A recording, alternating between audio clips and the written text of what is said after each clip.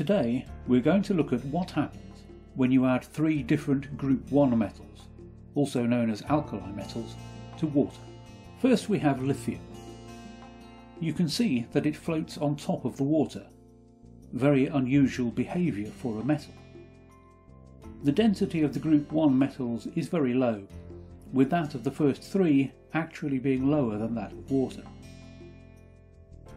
You can see it moving around on the surface of the water, and you might just see that there are bubbles of hydrogen being given off. You can also see patterns in the water below the metal as the denser lithium hydroxide sinks to the bottom of the container. Within a short time, the lithium has completely reacted and disappeared. The second metal is sodium.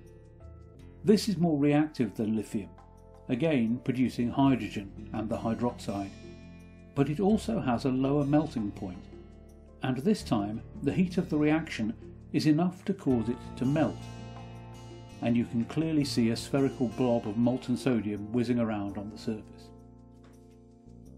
Here is the equation for this reaction. You will sometimes get a few orange sparks, but it does not reliably catch fire. However, if you place a piece of filter paper on the surface of the water and put the piece of sodium on top of this, the reaction proceeds a little more slowly at first, but you can soon see it catching fire and burning with a brilliant orange flame, characteristic of sodium.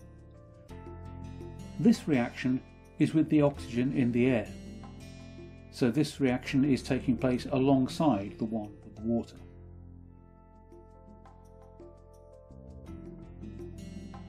Potassium is more reactive still, and with no assistance at all, it will catch fire and burn with a characteristic lilac-coloured flame.